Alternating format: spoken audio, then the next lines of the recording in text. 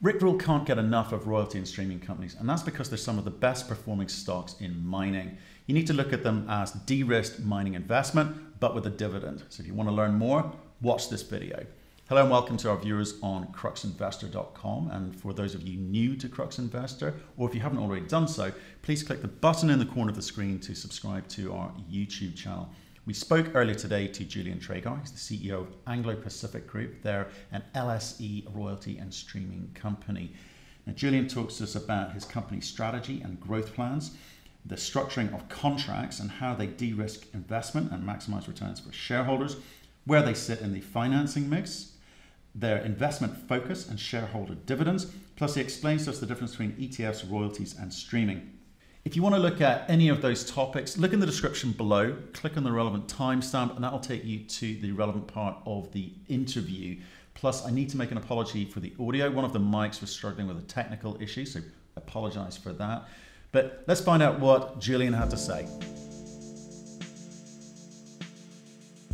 We've been quite keen to understand a little bit more. We've spoken to a lot to American companies, and there's some big companies, billion-dollar market caps. You're over here in the UK on AIM. Yeah, LSE, we're fully listed, yeah. Fully listed on LSE. Market cap circa 350. Yeah, 350, 400 million pounds. And pounds as well. Okay, so why don't you tell us a little bit about the company? Give us a minute summary and then we'll kind of get into some questions. Well, Anglo Pacific's the only listed royalty company on the stock exchange here, so we're pretty unique in the London market. And unlike many of our peers in North America who focus on gold and silver, we focus on other metals. But it's a really interesting business which allows investors to get a de-risked exposure to a risky sector, and that's, I think, its great appeal. Right, okay. Well, let's start with the terminology. Royalty, streaming, what do those things actually mean? Well, there are different ways of financing the mining sector, which is very capital intensive. A royalty, which is what the majority of our company consists of, but we are getting more and more into streaming. But a royalty consists of basically giving money to a mine in exchange for a share, normally a percentage of their revenues. So that's a combination of their production and the price that they get for those commodities. A stream is more like a contract around a specific amount of the commodity at a fixed price.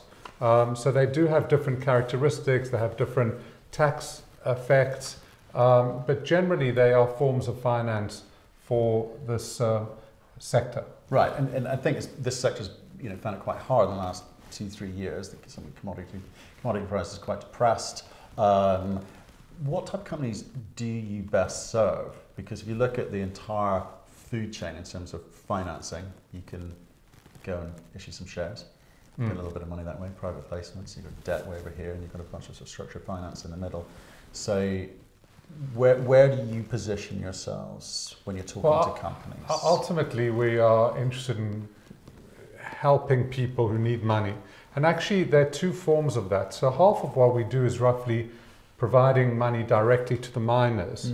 The other half actually is buying second-hand royalties. So sometimes we're providing liquidity to people who already have a royalty, but they want to cash out and they don't know how to do so.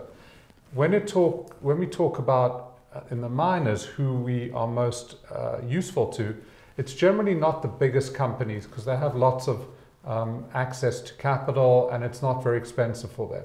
So it tends to be more sort of mid or smaller companies which need money in order to expand or to get into operation, who are our target audience. But these guys who are in production, they're cash flowing and they're looking for some growth capital, I guess they'd call it, and you're providing some kind of structure. Every company's going to be different because the needs are different. Yeah, and every royalty, every stream is unique. Right. I mean, a lot of what we've done historically has been producing, but obviously producers are less needy of finance than people who want to get into production.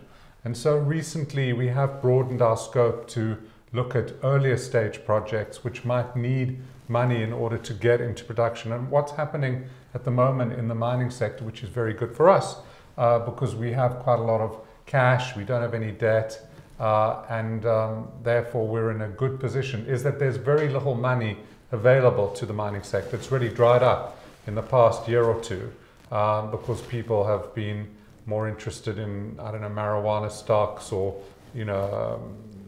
bitcoins, etc. And so it's a really good backdrop for us to deploy the capital which we have on our balance sheet to use. But you're about risk mitigation in all of this. You've got to structure a deal which is going to work for you. It's going to limit your exposure by structuring it appropriately. But if you come down to the explorations end of the mining market, it's inherently much more risky. Yes. How do you identify risk? What are the things that you think if it needs to have this sort of profile before I'll go into exploration or development? That's a good question. I mean, first of all, I think what we see us providing our investors with is a de-risked way of getting exposure to the mining sector. And that really sits at the forefront of everything that we do. When you invest in Anglo Pacific, which is an investment company, not a mining company, you get a exposure to the sector which is really not linked to CapEx or OpEx. It's really only linked to production. And therefore, a lot of the day-to-day problems that bedevil the mining sector, we avoid. Only very extreme events affect us, but day-to-day, higher costs or much higher CapEx, it flows over us. So that is an important distinction because the mining sector is so risky and volatile. And to give people a de-risked way of getting exposure to that is actually very valuable. And in Canada, our peers trade at double to triple what the mining companies do here. Unfortunately, because people don't really understand the virtue of the royalty model, that isn't the case. But then when we look at how we de-risk the business, we only invest in what we believe to be safe jurisdictions. Okay. So we are in Brazil, we're in mainly in Australia, we're in Canada, we're in Spain. We don't go to places where we think there's going to be issues. Then we look for very good operators, very good counterparties, people who are responsible, who are good in terms of ESG. We look for commodities which we think are going to be more valuable than the market expects. We look for mines which are very long life, which are going to be low cost. So everything we do is constantly de-risking the exposure for the company. And so if we were to do a risky development royalty, which is what you were talking about initially, we generally would put very small amounts of money to work initially, and then we would commit at our option generally to put more money to work as the project gets de-risked over time. So we do look at de-risking everything. At the same time, we are also growing fast, and we need to, show expansion. Well, absolutely, it's a lot. You just talked about a lot there. Sorry. So there's some real, meaty topics there. Okay, jurisdictional risk. I mean, Canada, Australia, very low risk. I put Brazil slightly below them, and Spain below that. Well, which year it is below that. So you need to evaluate jurisdictional risk on its own as an entire subject. With regards to the company and the stage it's at and the management team's ability to deliver, that's an entirely different subject. Have they done it before? Have they done it before in this jurisdiction with this commodity at this stage of development? So, if investors are... And of course there's a whole geological de-risking piece that we need to have people looking at the underlying business. Yeah, mining is mining. And I guess what I'm asking is if people are thinking or considering royalty or streaming or ETFs, they need to have faith in your ability to make those assessments, right? So how do you do that? Do you buy in consultancy when you're doing your diligence? Because I know you don't. You have a small portfolio. I think that's right. Well, we are growing it. We have about 14 major royalties. But it's not 100. But it's not 100. It's not an ETF. And because unlike our peers in Canada who do really only gold and silver, and that's very specialized, we are doing many commodities all over the world. You're quite right. We do tend to outsource a lot of the due diligence to the best and the brightest. And we have a small team here that initially processes the deal flow. So last year we had 300 transactions that came through the door, and we did 2. So most of them get dismissed initially on jurisdictional bases, or they're not at the right stage. It's not that complicated, but we do tend to outsource. But ultimately, I think investors are backing, the track record of the team. And I joined 5.5 years ago. In our first year, we had £3 million of income. This year, we should have 60 to 70 million pounds of income. So we have had a period during which, as you say, the sector for mining has been quite challenged, where we have made decisions and investments which have borne fruit, and we haven't fortunately stumbled. Absolutely. And I think ultimately that's what investors need to believe in. I think, and we'll come on to it, because I think if they look at, because your the recent PowerPoint, I think it's the one you did for the AGM. Very good numbers, sets of numbers in there, and we'll talk about those. But you talked about you said the word growth there. I mean, you've got to continue that trajectory. That's the beast you got to feed, as it were. Well, that's not. I mean, it is difficult to find royalties which tick all our criteria. On the other hand, the gold and silver space is about 15% of the mining sector by value. And there are approximately $35 billion of listed royalty companies which focus on that.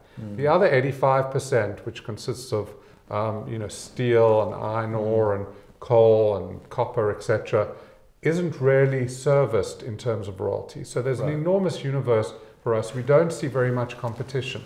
But likewise, the size, that entire universe is not necessarily investable if you apply your investment criteria to it. It might come down to 20% of that. Yes. Potentially. Yes, but that's still a very big number. Yeah. Right. Okay, we're in violent agreement about that one. But what you now need to be able to do is work out how to find. You need to find them. You need to go.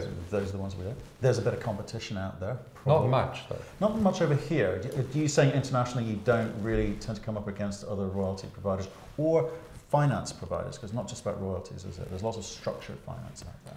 Well, we are finding very little competition globally from non-precious royalty companies, and the precious ones can't really get into non-precious because it dilutes their golden sheen. And there are obviously people who are providing debt finance, not so much from the banks, but alternative debt finance vehicles. But ultimately, they're not that large, and the royalty is more equity-like than debt-like. Our royalties don't have to be repaid. So I think we fit more into the sort of preferred equity type mezzanine bucket, where actually there's a lot of demand at the moment. There is a lot of demand, but I think there are quite a few companies out there that would purport to offer structured finance solutions to companies. Because I remember my days in banking, CEO comes along, I need some money. And they're in a, not necessarily perilous state, but they're in a state where perhaps the big banks don't want to provide pure debt because the moving parts aren't quite aligned, and they don't want to dilute, obviously. And they will look at money as money. Okay, what you call it, how you structure it, and ultimately what it costs you. That's where they're going to focus. That's what they're going to focus on. So you're saying that obviously you're a big company here in the UK. Well, and you've got international clients. Yes. I think people are very happy if they had what you had. You were saying that you're not seeing that level of competition. No, I think they know what they want. Relatively, the amount of capital available to the mining sector has reduced over the past couple of years. It has. Whereas there's a built-up demand for new mines to come on board, because unless we invest in new mines all the time, the existing mines deplete. True. So I think there is, at the moment, an excess of demand for funding over supply, which is why we are tilting our business towards growth at this stage, because we think there's this window of opportunity. We should have, if we don't deploy any capital, £50 million roughly on our balance sheet towards the end of this year, early next year. And we've got about $100 million of unused borrowing lines. And so we think the moment is ripe for us to make hay while the sun isn't shining for the sector. And do you think, because there's a few kind of chinks in various commodities, I think battery metals has risen and slightly fallen with things like cobalt and lithium falling away. You have to have a much longer term outlook. Your contracts are much longer term, so you can't have a short term outlook. No. And if I think of Cobalt 27 and their bet on cobalt didn't quite work out, and the nickel 28, and hopefully that will work out. But again, people would bet against that. How do you identify the commodities, or do you identify the commodity thesis and say, right, that I believe this is going to work, or you think, actually, the fundamentals of this company, because it's lowest quartile in terms of its ASIC or whatever criteria you allocate, that's good enough for me. I don't need to worry about what the outlook is, as long as I get the best companies in class. No, I don't think that's true. I think we have to do both. Okay. But because of the power of commodity pricing cycle, even if you choose the best company and you've chosen the bad commodity, and that commodity halves in value, you're still going to be harmed by it. So we start. Obviously we get a lot of deal flow coming through the door, so we just look at it, and there is an opportunistic element to it. But ultimately, we are trying to make bets on commodities where we think that the market is underpricing the opportunity set. So when there was this bubble for lithium and cobalt, our view was that there's a lot of that material in the world.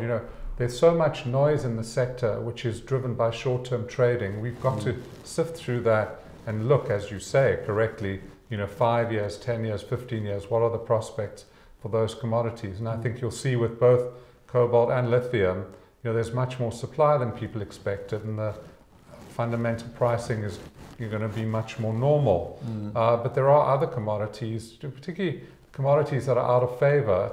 Well, talk to us about that. I've looked at your portfolio, some of the larger ones. You do seem to have picked things that perhaps people have shied away from.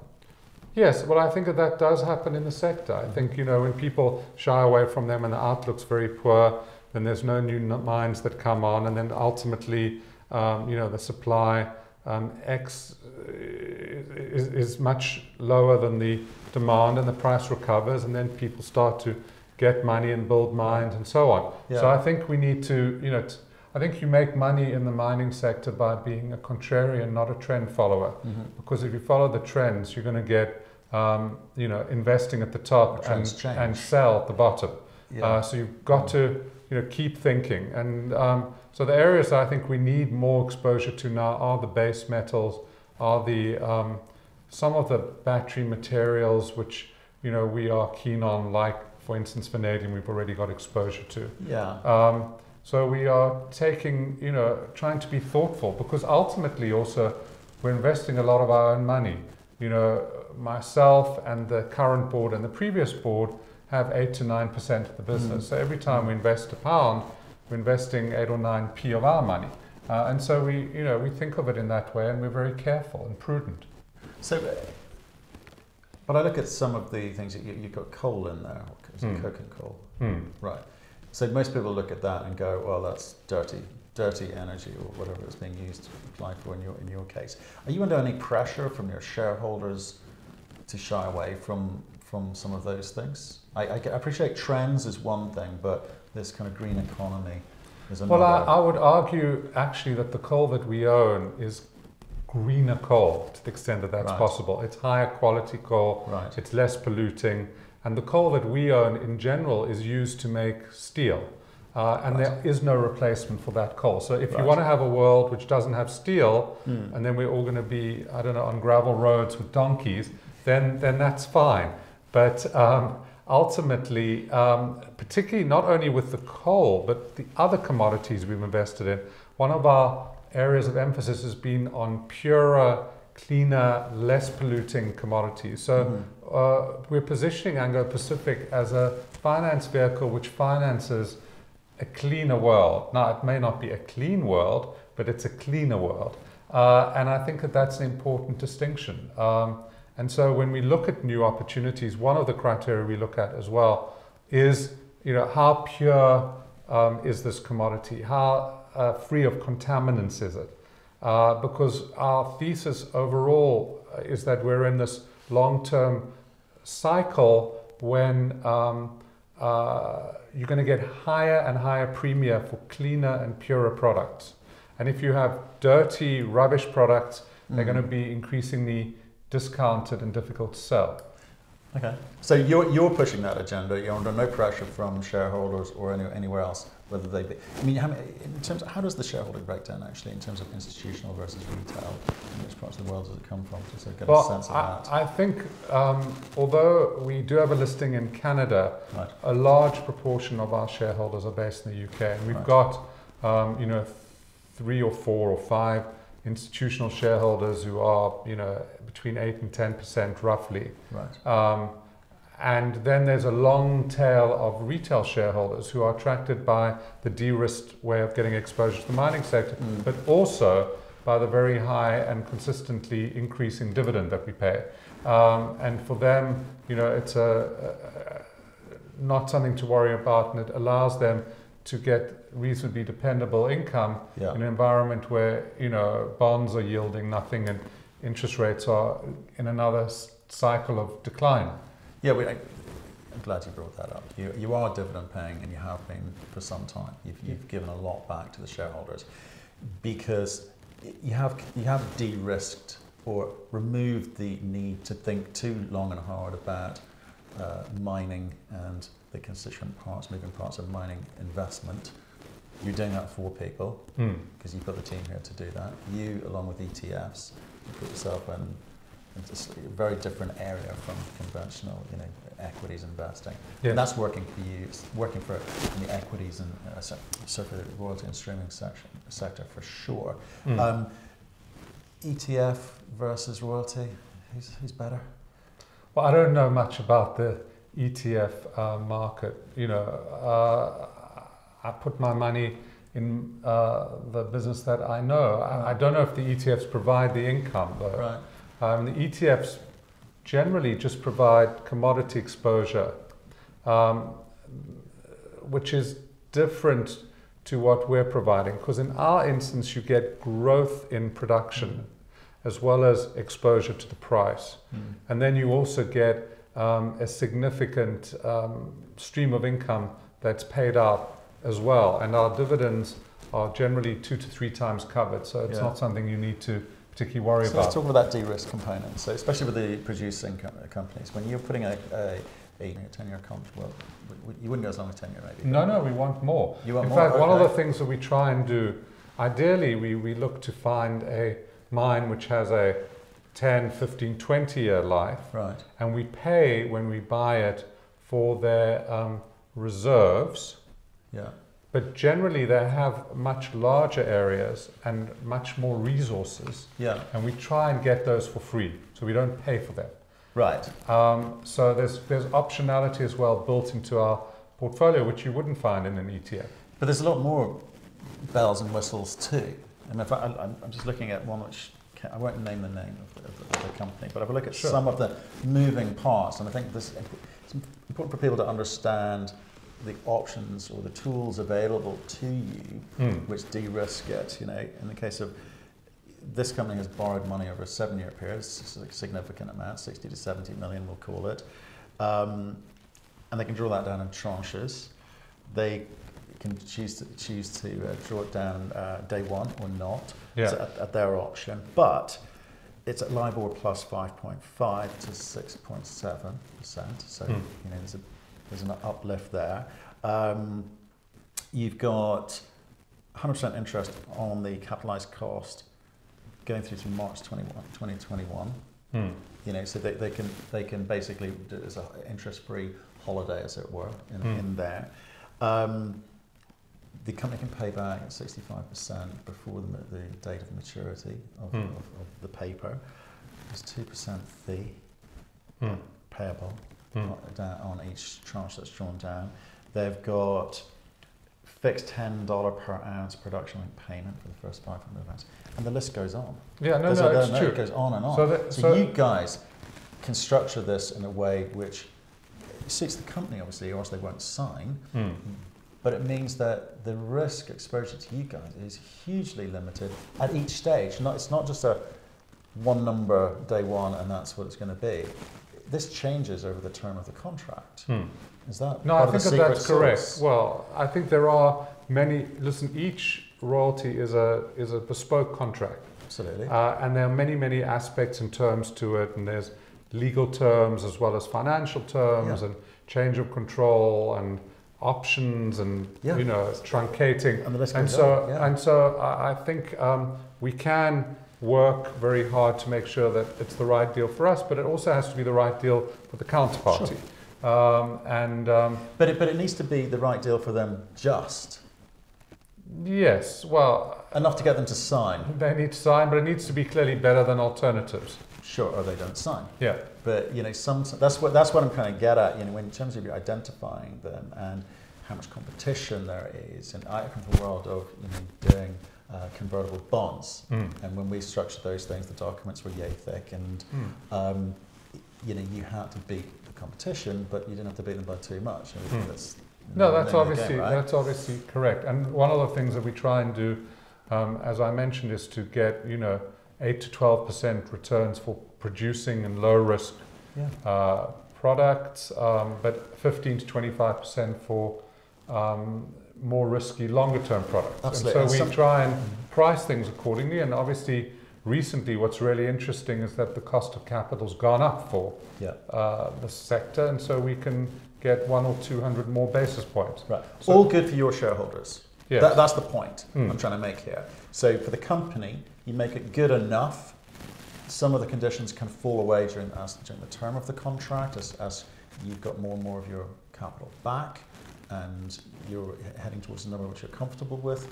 But for your shareholders, you're looking after their interests because that's your number one focus. Of course. Right. So the question then is, this is structured finance in all that name, for us, as I would call it, right? Have you looked at other sectors? You're in mining right now because you know mining, but given money is money, and companies want money from different sectors want money, have you ever considered, in terms of this growth story of yours, have you considered other sectors?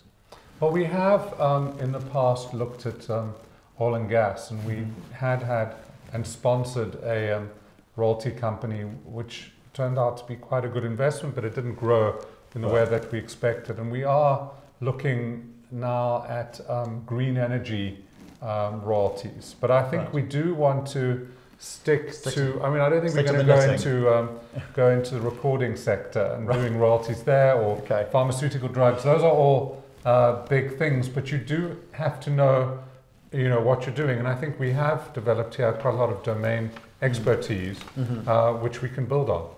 Okay. So your growth is going to be focused on natural resources, stick to the knitting, do what you know. Because it's a big sector and there's a lot to do. It's huge. So you've got a lot of spare cash at the moment. Do you think you're going to be able to deploy that in the next 12 months? Yes. Okay. And if you are you going to go out and get some more? Well, it depends how quickly we deploy it relative to how much we are generating. Yeah. Because we are retaining, 10, 15, $20 million a quarter now, even after we pay out this very well-covered dividend. Yeah. And so, it's a matter of how quickly we spend versus how quickly it comes in. Right. And we have also, as we get a bigger and bigger portfolio, our borrowing lines will grow from around $100 million now. They could get larger. So we'll have to take it. So your borrowing will get cheaper because... Well, borrowing's quite, it's reasonable. It's at the moment. Don't admit it on camera, right? But it's not a very high rate because the banks actually, more than the market, the stock market, recognize how de-risked our portfolio is and the risk that they are not taking. And given our significant equity value, and there is no debt at the moment. And your track record. And our track record, they're quite comfortable with relatively low rates compared to LIBOR. But your shareholder, and your shareholders want the money deployed. It's making money out there, sitting in the bank, not as much. Yes. Right. No, that's true. And so we do expect, we have been investing in increasing our team. last year we did 2 transactions. We haven't done one so far this year, but I'm confident we should do 2, 3, 4 in the second half of the year. You've got them. And what commodities are you looking at, given that part of your thesis is looking at the long-term focus? Well, as I said, I think we'd like to get more exposure to base commodities. Right. Copper, nickel, right. zinc. We're looking at some of the fertilizers which are out of favor, like a potash or a phosphate, and then we are looking at some of the more reasonably priced battery materials, because we think there's room for more of that within our portfolio. So what about some of the things which, I know you've got signed contracts, or you've got long-term contracts, but can you get out of those? Can you sell those on in a secondary market to someone else if you wanted to? I'm thinking of things like uranium and vanadium. Vanadium's had a bit of a spiky, rocky ride. It's come up and down, but our vanadium royalties actually got enormous potential in terms of increasing its production. For us, it's not just price. We're not the trader. So our vanadium royalty should have 25 to 30% volume growth this year, but then it could expand very significantly. So and how does it do that? And how do you ensure that you're first in the queue? Well, we have the royalty over the whole thing, all this land. Right. There are some trickier situations where they expand outside the royalty area, but I think in the vanadium case, we're confident that they will expand in the area that we have the royalty over. Right. The flip side of the fact that there's no competition means there isn't a secondary market. Right. So that does mean that when we make the investment, you can check in, but you can't check out. So you better get it right. So we work very hard to make sure that it's correct. Our working assumption is that we own these royalties or the streams for the life of the mine. So the entry point is very important, and the conviction that we have that the commodity outlook is better than the market expects. Okay, so let's talk about some of the numbers. Let's say, we'll flash up the link to the PowerPoint in the video for people to go to, and in the description below the video. Let's talk about some of the numbers. You came in, you said 5.5 years ago, with a thought in mind, which was? Well, to grow the business, substantially over the subsequent time. Well, we've done some of it, but there's still more to do. So tell us what you walked into, what you did. Well, I think what I walked into was a situation where the royalty income was falling off a cliff. The company was running out of cash, and the dividend was unsustainably high, and we had a portfolio of non-core equity holdings which hadn't really worked out and which were showing significant losses. And so, we had to jettison the equity portfolio in large part to continue to pay the dividend, but then cut the dividend, and then gradually, recover by reinvesting capital and raising a bit of money. So when I joined the company, we had 100 million shares. Today we have 180 million shares in issue. So over that period, we've issued 80% more equity. But it was a combination of those things plus making new investments, so that by the company's built upon this historically very valuable royalty in the coking coal space, and one of the things we're doing is trying to diversify the portfolio from that. So when I joined the company as well, we were almost a single asset business. And by say 2016, the Kestrel royalty had grown a lot. By 2018, we had already bought other assets which were of the same size as Kestrel in 2016. So we are achieving that diversification as well as growth. Right. Okay. And what's that looking? What are the numbers looking like there? Because again, some of the charts look, it's heading the right way. Well, it is heading the right way. Where's it going though? Well, I think our aim would be to try and get to $100 million run rate for our royalties, hopefully next year or the year after. Where are you Well, today? we're probably around, with the sterling where it is, at around sort of, Close. 75, 80 million Okay. dollars. So I think we could still grow another third. And then, to internationalize our register, because I think the more people who are owners of royalties at much higher valuations in Canada are aware of Anglo-Pacific and can switch to Anglo-Pacific, the higher our rating will be. And as our stock gets larger, as our earnings get larger, I think we'll be in a situation of a virtuous cycle. Yeah, I mean, if I look back over the time that it's existed, there was highs of 350 way back in the day. Yes. But since you've come in, since you changed this structure, you've seen a real movement in the share price, positive movement in the share price.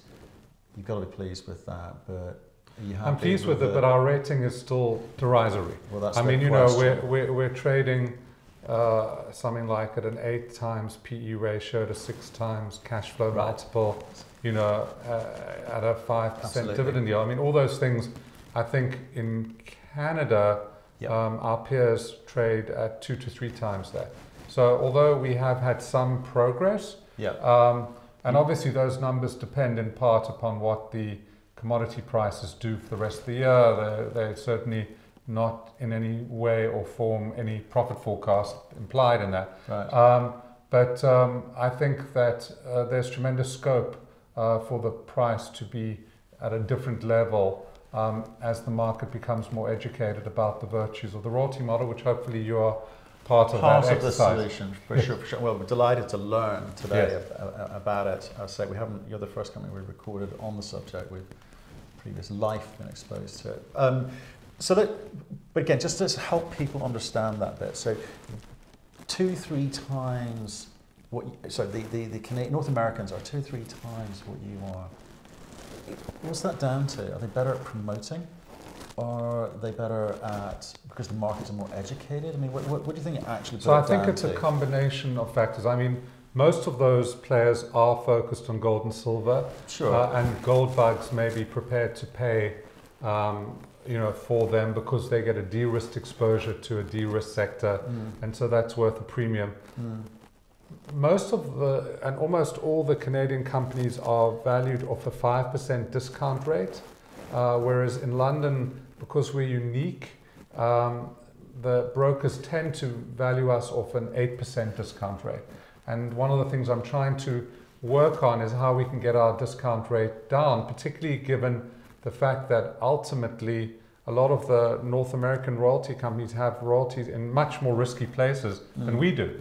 And we would think that being in safe jurisdictions, because a lot of the discount rate should be driven by the sovereign ratings in those markets. Right. And so that's another difference. And then there is in Canada and in North America a much more dedicated investor base for royalties. Whereas I think in the UK, what we find is people saying, well, we don't want to invest in mining, but we'll have an exposure to Anglo-Pacific because it's a de-risked way of getting exposure to mining. Right. But they're ultimately coming from a mining background or thinking of us in the mining respect rather than thinking of us as a finance business. Yeah, I think that's true. There seems to be a lot of moving parts there which you need to adjust or turn the volume up or down on. Plus, it's a very small pool here. It's the UK. So, which commodities you go after moving forward important. You must know. Well, you're covered by how many brokers here? 4 or 5. Right. So you know who the brokers are and you know who's not covering. That's an education process. The market as a whole, it's smaller, it's less knowledgeable. But you're starting a process to help educate them. Absolutely. And we're going to be spending much more time in North America I think over the next 12 months. We have been, and we have had some traction. People can see the obvious appeal and the discount. And the differentiators that you have compared to other royalty companies over there. Yeah, because a lot of the royalty companies there as well will do deals at 3, 4, 5%, which we wouldn't do. And I think that fundamentally misprices the risk of the mining sector where things go wrong all the time. So we think that, our base return should be closer to 10% because we think that's more appropriate. Okay. And hopefully investors will recognize the virtue of that. We shall see. We shall see. Julian, thank you very much for your time today. I've really enjoyed that, learning about your company. I'll shake your hand. Very good. Thank you for the time and attention. Appreciate it. I'd like to stay in touch with you and sort of see how things develop over the next 6 months and into next year. I know our viewers and subscribers will have questions, and maybe we'll come back to you with those. Excellent. Look forward to that. Thank you for your time. Thanks very much for watching. We hope you enjoyed that. And if you did, please click the button in the corner of the screen to subscribe to our YouTube channel. You can also catch us on our website, cruxinvestor.com, and Cruxcast, our podcast series. Plus, most days you can catch us on LinkedIn and Twitter. We'd love getting your feedback, so please keep that coming, and we'll speak to you again soon.